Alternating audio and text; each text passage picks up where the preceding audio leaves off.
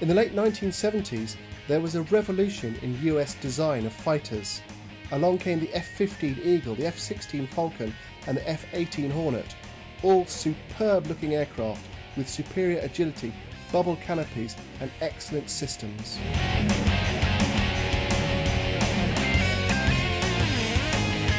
The F15 and F16 first saw combat in 1982 when the Israeli Air Force took on Syrian MiG-21s, MiG-23s, 25 Foxbats and 27s over Lebanon.